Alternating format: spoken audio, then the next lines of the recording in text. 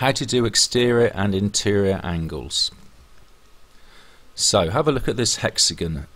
We've just extended all of the sides, so that just take a ruler and extend those lines.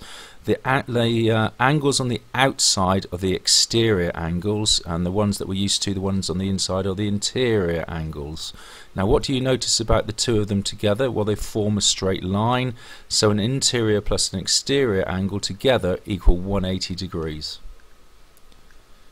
Now, just looking at the exterior angles here, imagine shrinking this hexagon so it almost becomes a dot.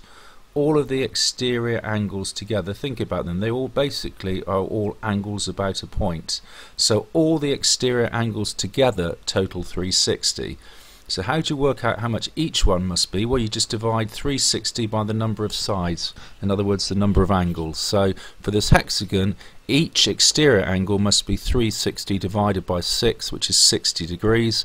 And once you know the exterior angle, you can work out the interior angle by taking that away from 180, because as we said a minute ago, the exterior plus the interior angle equal 180 degrees. Here's a worksheet for you to have a little bit of practice. Here are the answers.